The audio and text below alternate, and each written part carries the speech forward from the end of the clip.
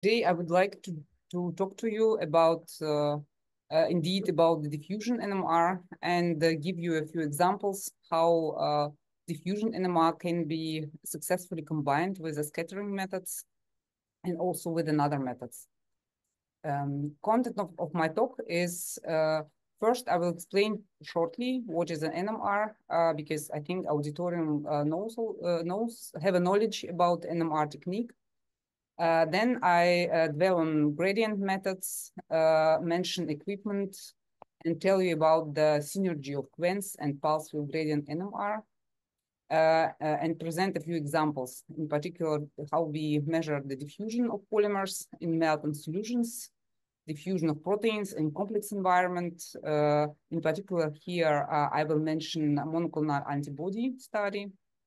And the last example will be the translocation of alternating amphiphilic polymers through the lipid membrane. Principle of NMR techniques. NMR techniques are quite simple.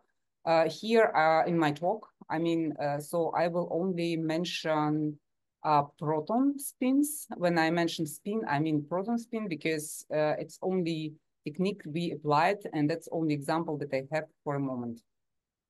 So the point is the proton spin is placed in the magnetic field, B0.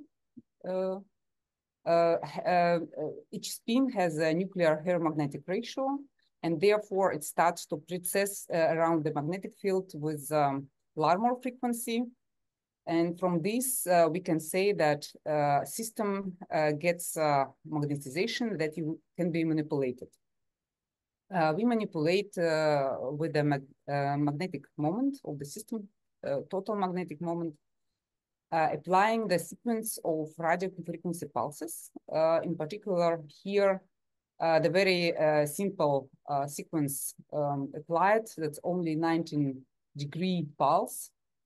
After pulse or series of pulses, you get a response of spin system. And you can measure amplitude and phase of total magnetization. Doing this, the details of molecular structure and mobility can be determined by response of spin system.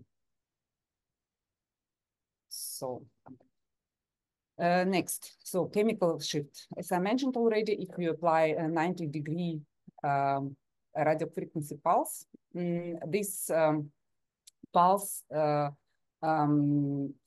leads to free induction decay. That's a common name for this effect.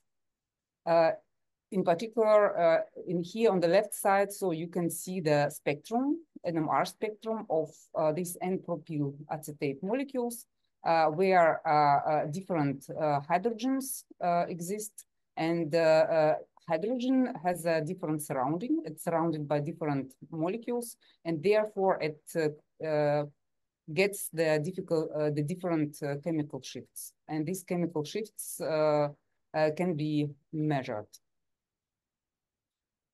Interpretation of these frequencies, or they measured frequently in ppm, not only in hertz, you can get information about molecular structure. Here, I would like to mention that the resolution can be different for different spectrometers. When you have a higher frequency of your spectrometers, then of course your resolution will be better. And then you can just separate very detailed structure of your spin system. Further, so you can get the chemical shift, but it's not only what we would like to measure. We would like to measure the dynamics.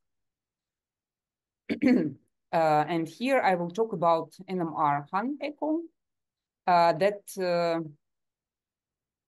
can be compared with the neutron spin echo later. Neutron spin echo later. So what we get after first pulse that I mentioned already, we can observe that NMR signal decays after the first pulse. There can be a number of reasons for that. For example, spin relaxation. that is proportional to the so-called relaxation, T2 relaxation time. It's irreversible loss of magnetization. And another effect can be different types of field inhomogeneities.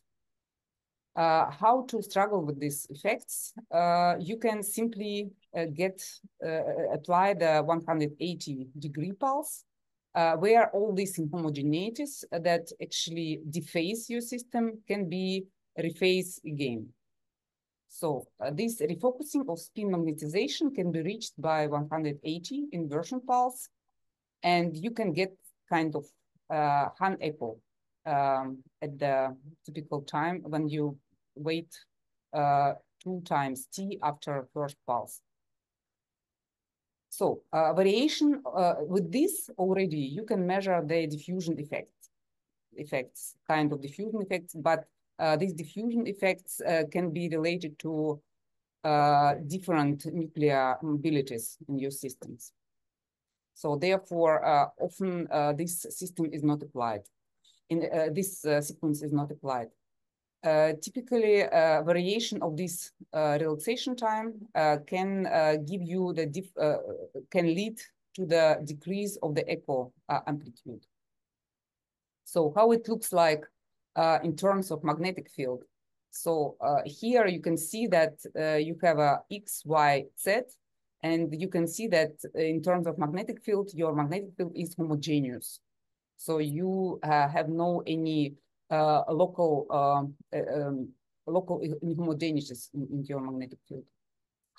So, but later came the idea that why we don't do this systematically. So, for example, we create in each point of the space. So we will create the specific additional magnetic field. So by doing this, by using gradients. So for example, here, if you apply the gradient along the z-axis and you multiply by position along the z-axis, you would get then additional magnetic field that would be different in each point of your space. So by this way, you can just kind of label your space and measure the and make the inhomogeneity. You can control this inhomogeneity, and with this you can get this mean square displacement as a function of time, for example. So here you can see how it can be organized along the one axis. This in particular I will mention later. Here you can see that the echo depends already on the position. This complex radio frequency signal can be analyzed, and from this you can get this attenuation decay of your echo, and from this you can get the parameter of your diffusion process.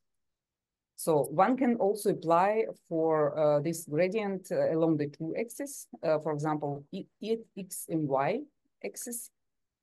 And then manipulating with this radio frequency signal, so dephasing of them, you can get the echo that depends already on the position in 2D space.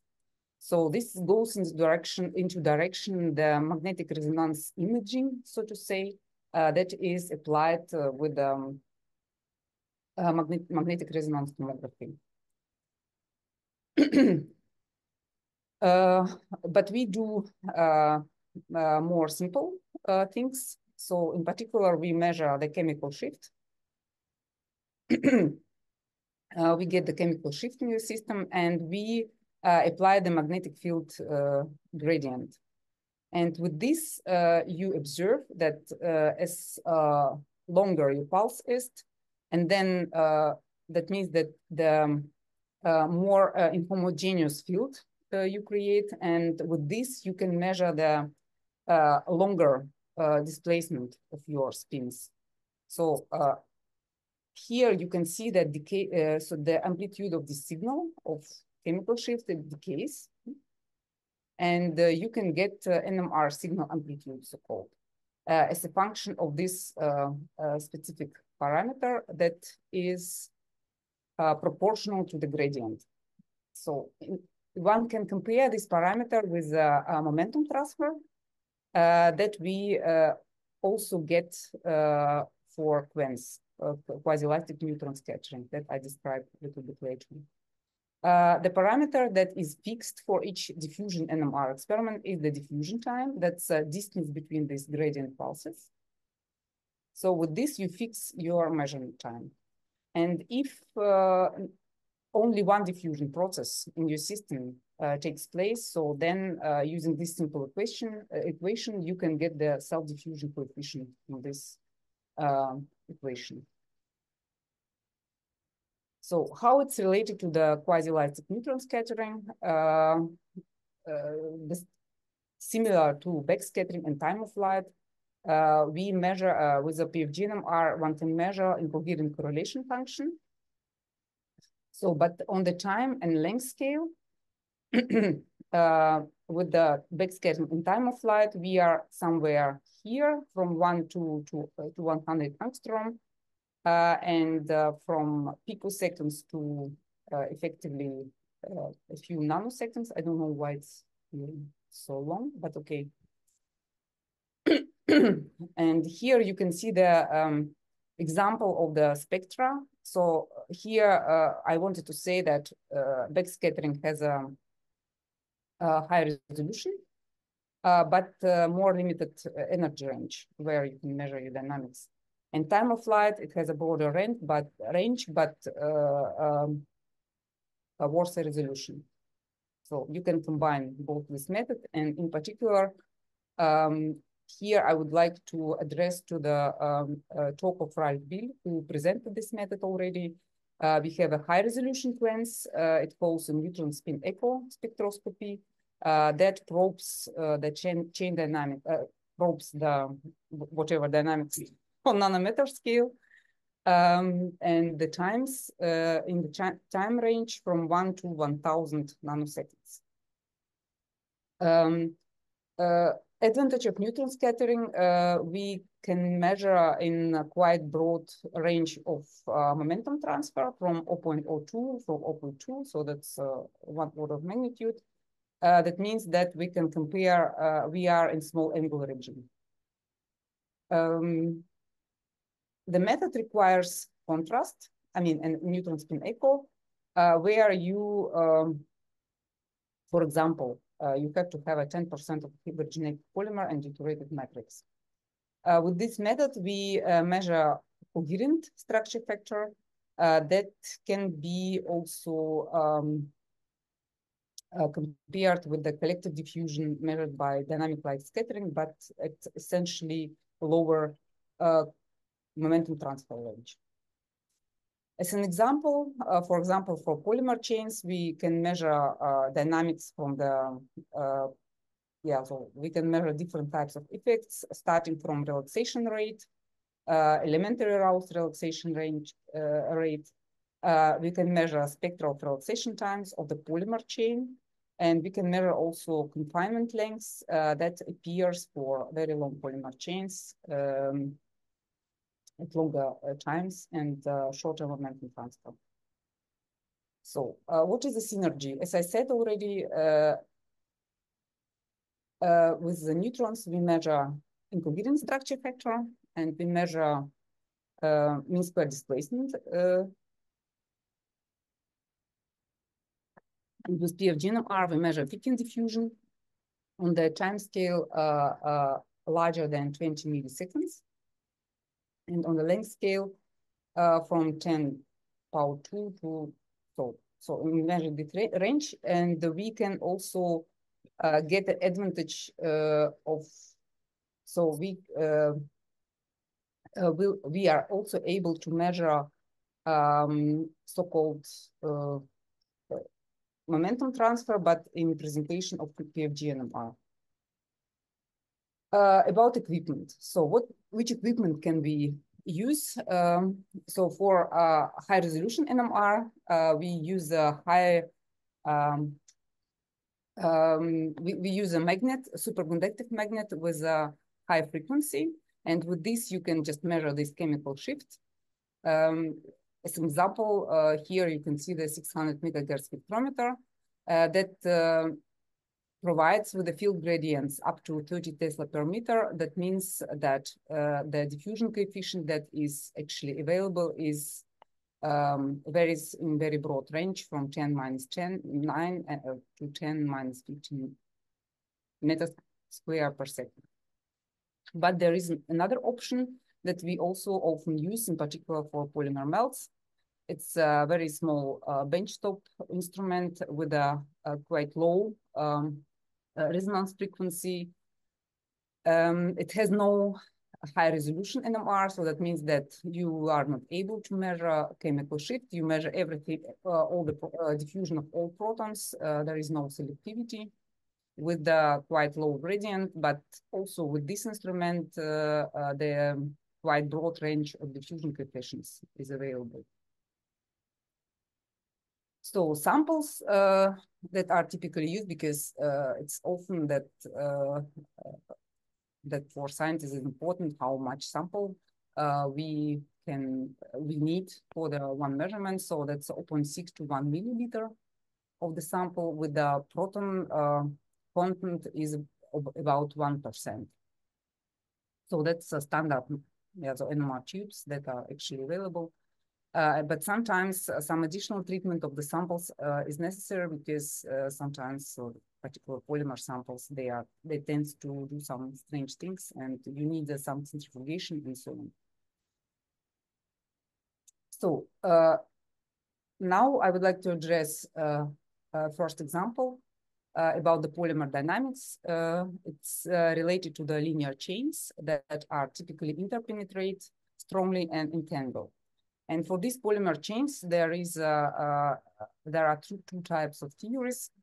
First, it's for non-entangled polymer melt. The Raus model is typically used, and for entanglement melts. So there is a heuristic microscopic model, so-called rotation tube model, that provides us with a few very important parameters. For example, tube diameter, tube step lengths, and contour lengths. So that means that polymer chains, they are confined, and you can, by our methods, you can try to get these confinement lengths and another characteristics, for example, relaxation times and elementary relaxation time of polymer segment. So, and for a long time, the tube concept was treated by the way that the Raus dynamics on the scale below the entanglement distance should be, on the scale below of the entanglement distance, the dynamics is controlled by Raus theory. And what would be the concept for weakly entangled chain? So where you don't have so much entanglements in your system. This we were able to measure. We were able to measure with neutron spin echo. What you measure with neutron spin echo, you measure this relaxation decays of your structure factor, and you get the dynamic structure factor as a function of temperature, as a function of momentum transfer. Actually, for this weakly entangled polymer chain, we have two terms for our dynamic structure factor. It's center of mass diffusion and internal Raus dynamics. That includes also important parameter, a segmental relaxation rate. It's a relaxation rate of single segment. Here I will talk about this, about the region when Raus dynamics, this Raus term is about 1 that we observe for relatively low Q range, where all when the internal modes of the polymer chains, they are not so important already, and we can study the center of mass diffusion. That's exactly where PFG NMR could be useful, because it gives the translational diffusion coefficient at the time scale of 100 milliseconds. That means that you measure really center of mass diffusion. Here we measure the center of mass diffusion as a function of temperature. And if you apply Arrhenius law to this dependence, you can get the activation energy of order of 22 kilojoule per mole. That can be actually related to the neutron spin, that you can actually compare to the segmental with the segmental relaxation rate obtained with the neutron scattering methods. By this way, we were able to conclude that the self-diffusion on the millisecond time scale relate to the local segmental dynamics, because when we compared this activation energy, they resulted in the same values. So with in regard to center of mass diffusion, we were able to get a few interesting results for these weakly entangled chains. We were able to get the crossover from subdiffusion to thickened diffusion. For this, you have to have a knowledge of the diffusion coefficient that we measure with PFG NMR. And we were able to get the details of this crossover, for example, time and distance where this crossover happens. And it turned out that the distance is about this confinement length of the and tube diameter. And the times where this crossover happens, they are relatively larger, much larger than maximum relaxation time of aroused time of polymer chain, terminal time of polymer chain. So I would conclude here that in principle, PFG NMR is quite effective. In particular, for the polymer melts, we were able to measure the thickened diffusion as a function of temperature, relate this to the center of mass diffusion and Rao's dynamics obtained by NSA. And we were able to derive the details of subdiffusion behavior of weakly entangled chain by doing this. So now the example 2. Here I would like to dwell on the polyelectrolyte dynamics in solution. That was a very simple example of polystyrene sulfonic acid, where we measure the dynamics in different salt concentration, sodium chloride concentration. In this system, we typically have two types of counter ions, H plus and sodium. Samples were dialyzed and effective charge was about 8%. We studied first the structure with X-ray spectroscopy, and we saw that as predicted, and it was already known, structure depends on the salt concentration. So that was everything what we could imagine. The diffusion was measured by DLS first, where we just see that the collective diffusion increases with the concentration of the polymer. But for PFG NMR cell diffusion, we saw that diffusion decreases with the polymer concentration. Here we use an intermediate molecular weight polyelectrolyte. And the most interesting is that when we measured PFG NMR at very low concentration, we were able to get this interesting result where we saw the dependence on the ion of the salt concentration, actually at the constant polymer concentration. That led us to the conclusion that we really observe here the conformation change between between coil-like polymer chain and stretched conformation. So then we measured the very large chains at very low concentration that was actually less than overlap concentration. And we saw that here we have a nice coincidence of the diffusion coefficient measured by DLS. Here I'm talking about fast component. There is also slow component that is typically related to some other effects. And PFG NMR, they at high salt concentration, they actually coincide with each other, so that we found really good just to prove our concept, so that we can get the very nice data from both methods. Yeah, so with NSA, as was presented by Ralph in February, so we can measure the dynamics on the time scale up to 100 nanoseconds. And here you can also compare this with dynamic light scattering. So that I find also very nice. This is data for high salt concentration, where we do expect the polymer coil conformation. The data are nice, but it's difficult to understand this data, what is happening there. First, we plotted the effective diffusion as a function of momentum transfer.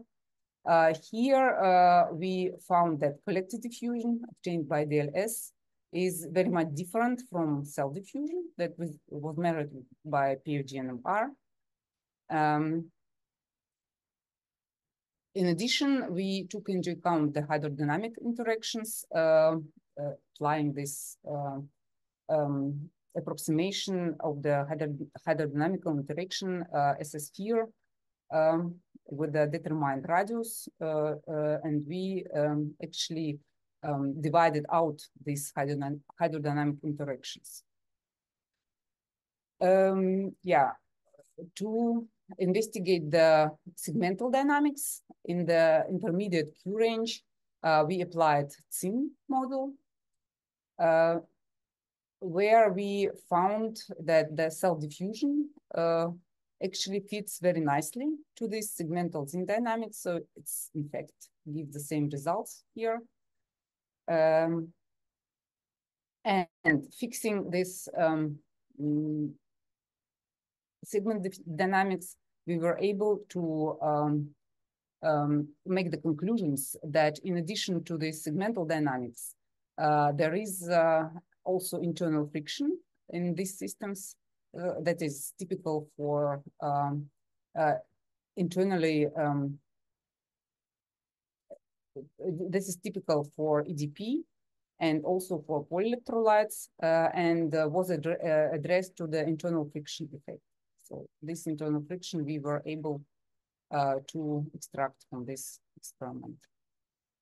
So summary here is that pulse field gradient NMR and scattering methods are really complementary and reflects polyelectrolyte chain dynamics.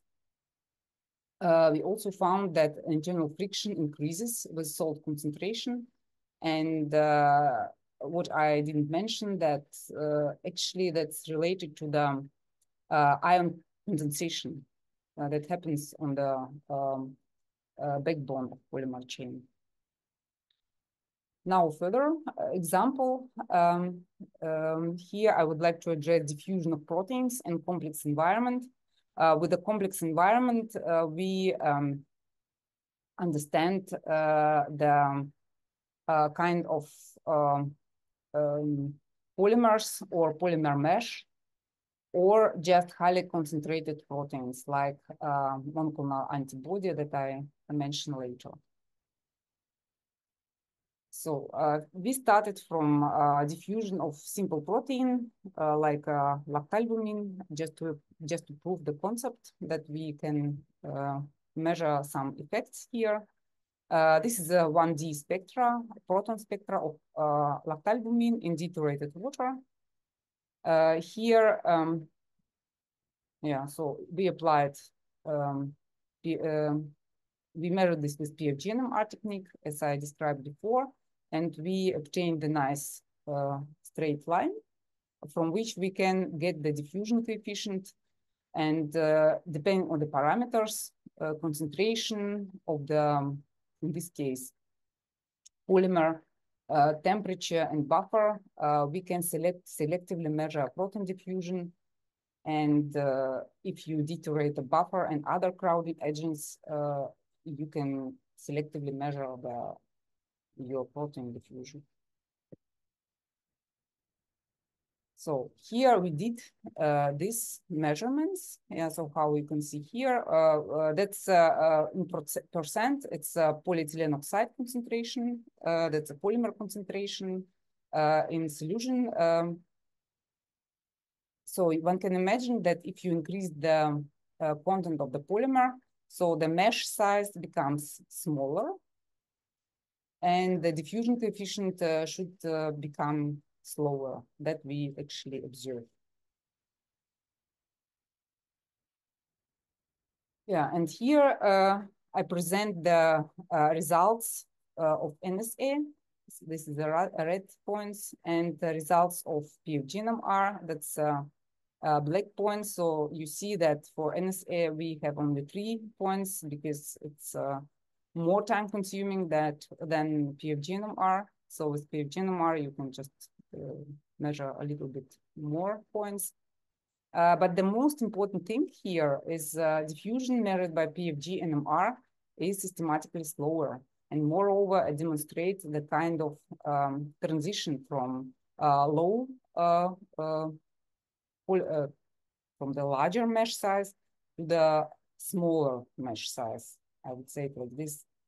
So the effect we address the diffusion to the difference in the diffusion at short times that we typically measure by in NSA, and the large scale diffusion that is measured by PFG NMR.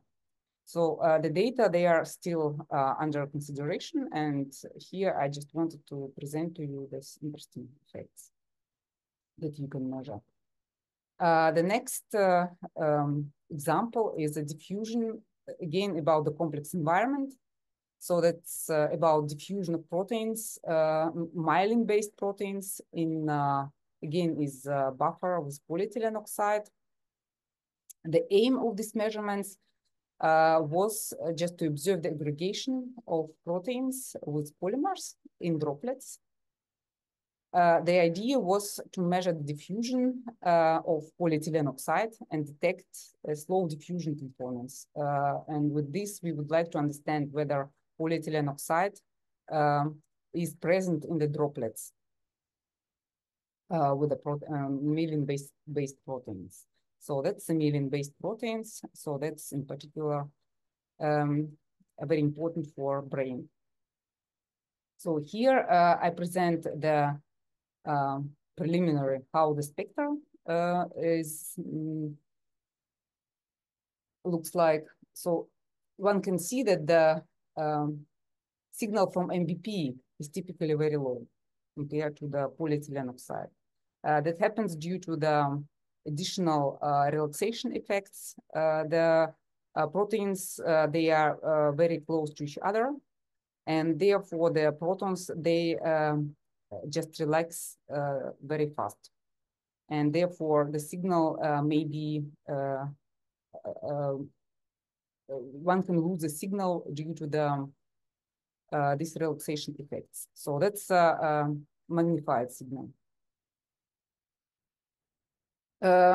Since we know that MVP signal is quite slow, we decided to measure polyethylene oxide. And there we detected actually 2 components, so in the droplets. Here you can see how it looks like for the polyethylene oxide in droplet, and here is a free polyethylene oxide.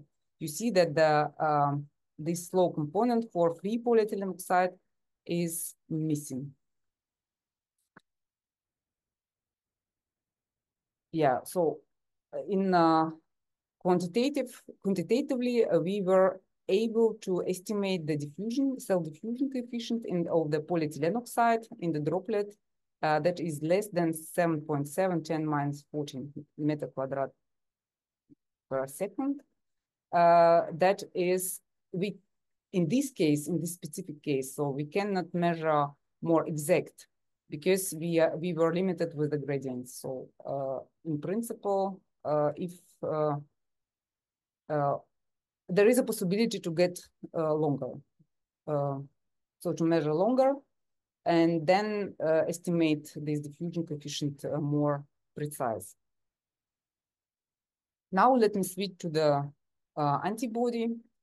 So here we measured the NIST antibody samples in buffer acetic acid with the pH 5 in acetate buffer. So here you can see the spectrum of the monoclonal antibody in acetate buffer. Here we were actually surprised that we see this acetate buffer. So that's a small signal that comes from the acetate. So that means that our method is quite sensitive, and spectrometer is quite sensitive to see the small amount of the acetate molecules in such systems. Yeah, but the most interesting signal for us were these rose and green. So here we integrated our spectra just to see the dynamics of the MAB in solution. Here I present the data for different concentrations at 25 degrees. So actually we measured the temperature from 10 to 35 degrees and in this concentration range. The diffusion time was 20 milliseconds. It was limited by T2 relaxation time. Yeah, if you have a question regarding this, I can answer later. So as we can see that actually we have only one diffusion component, so we can measure cell diffusion, and we can plot this with as a function of concentration, temperature, and so on. So here I compare the data for NSA measured at short times. Actually, it's not very straightforward to get this diffusion coefficient that is actually hidden here in the formula. So, but actually, if you analyze this data of NSA and you apply the models for translational diffusion, rotational, and slow domain motion, then you can extract this short time diffusion coefficient and compare this with PFG NMR. That is actually a green line and a red line here, as far as you know. Yeah. So for different concentration. And actually, the diffusion is very nicely comparable. So what you get from PFG NMR and from NSA and also from DLS. So everything is in agreement. It's about 4 angstrom square per nanosecond.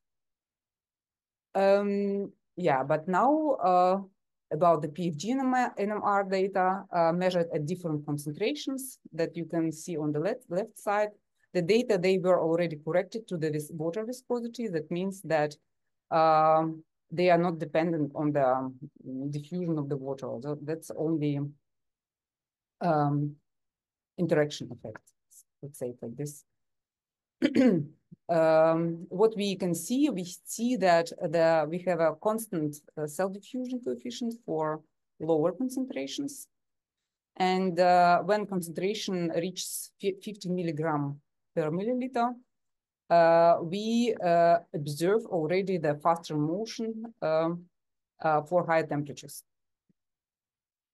Yeah, so the same we see for even more concentrations, even higher concentrations. The effect is reversible and reproducible. So for the 50 milligrams, so we measure in one direction of the temperature and in the other direction. So, and we got relatively well reproducible data. And now the question is whether it relates to the structural or conformational change of the monoclonal antibody, whether it changed the conformation that diffusion becomes faster. From SACS, we see no indication that conformation changes. Here the data for the different concentrations are presented. And if you normalize this to the 0 concentration and then the normalize to the form factor, you get the nice structure factor that actually makes the problems, makes difficult to prove whether we have a change of hydrodynamic radius with the temperature. So, but with DLS, we get a similar effect. So that means that diffusion kind of increases, diffusion coefficient increases with the temperature. And the question, it seems to be really related to the interactions between the protein molecules. And then, so we can just compare this conclusion, whether it takes place for the other proteins. And indeed, so the effect of the non-Arrhenius behavior, effect of increased interparticle interactions was also shown by NMR. So that was measured for BSA and lithozyme for different concentrations and different temperatures. And here we see that for BSA, that is actually globular protein, nothing happens with the temperature.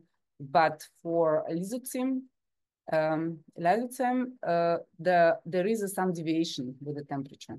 So here the data are not normalized to the water viscosity, but the estimated activation energy for this region result in additional contribution to the activation energy, so that becomes kind of higher than just diffusion in water.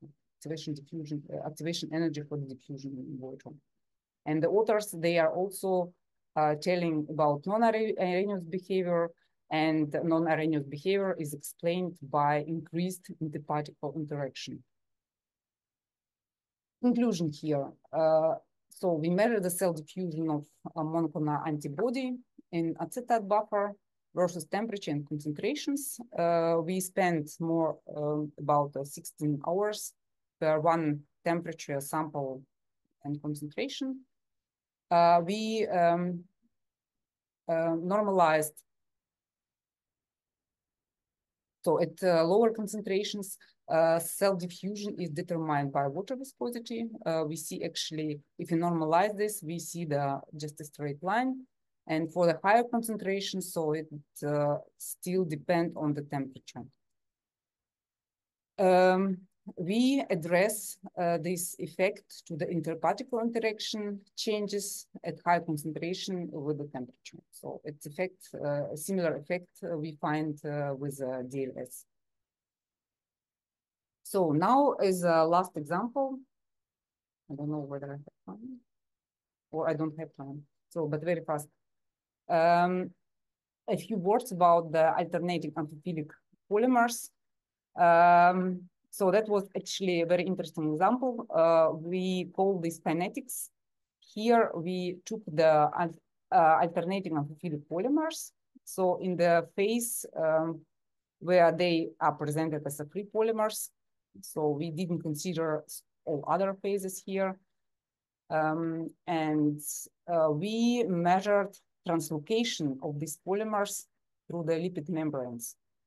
For this, we use a quite interesting technique that we call time-resolved pulse field gradient NMR, or better, I would call this kinetic measurements. So if you measure a polymer diffusion here, if you are fixed on the polymer, you see the free polymer content, and you can see the encapsulated polymer content. You actually see if you see it on the peak of the polymer, yeah. So here you can see the structure of our system. Here you can see the lipid, so that related to the micelle. And here you can see the peak that is attributed to the polymer. So we always were addressing the peak that is related to the polymer. And polymer can be actually in two phases, as a free polymer and as attached to the liposome or micelle, and then it becomes slower. So as you can see, if you sit on this in this point, so actually we can see that that this component is saturated if more polymer is accumulated in the layer of this micelle. So doing so you can investigate different polymers, different liposomes, different composition of your bilayer. And with this, you can get kind of saturation curves. Here you start with 0 time, and you see that the time can be increased by 30 hours. You are just measuring in one point, and you can see as your signal just saturates. Then modifying these curves to this, so you can see that clearly see that it's a two-phase process. So that we realized after quite some time looking at the curves and looking for the models. And here it turned out that you can really observe this two-step saturation process. First, the polymer goes to the layer, and then it just slowly releases to the inside. So model has 3 parameters, only 3. It's a translocation rate, adsorption, desorption, and you can also analyze the polymer concentration in the membrane. With this, you can, measuring with the temperature, for example, you can get the activation energy for both translocation steps. So that we do, actually. So I will not dwell on the details because this you can just read in this paper. Here the most important is that adsorption is a molecular weight dependent adsorption of the polymers, but desorption is not molecular weight dependent and really very, very slow. No, yes, so adsorption is very fast and desorption is very slow. Yeah. So in addition, we can observe that amount of the polymer that are attached to the liposome is quite high. So that's normalized value, normalized to the value of the to the amount of the polymer in the solution. So yeah.